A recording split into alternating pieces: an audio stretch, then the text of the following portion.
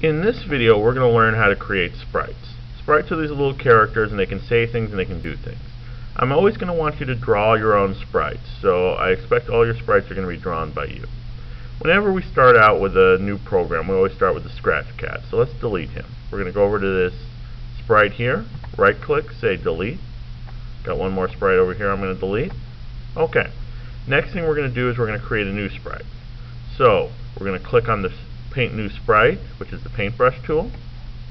Okay, now we've got some area in here with the little checkered background. That's where we're going to draw it. It's a little hard to see it on this video, but it's this area in the center with the checkered background. I'm going to draw something real simple. You're going to want to draw something a little more complex. So I'm going to draw a stick figure. I'm going to start out with the head. Then I'm going to make a body. Oops, let's center that a little bit better. I just undid that. Now I can make this line thicker if I want.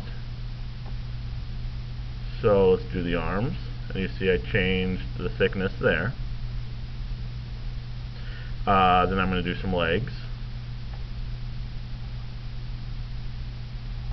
And there we go. There's our character.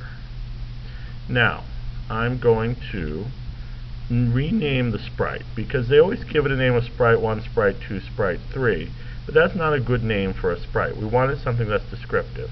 So I'm going to right click on it, I'm going to go to Info, and then I'm going to change sprite name. I'm going to call it to Stickman.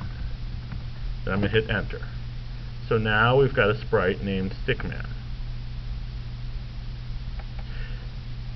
This is the end of the video that shows you how to create a sprite.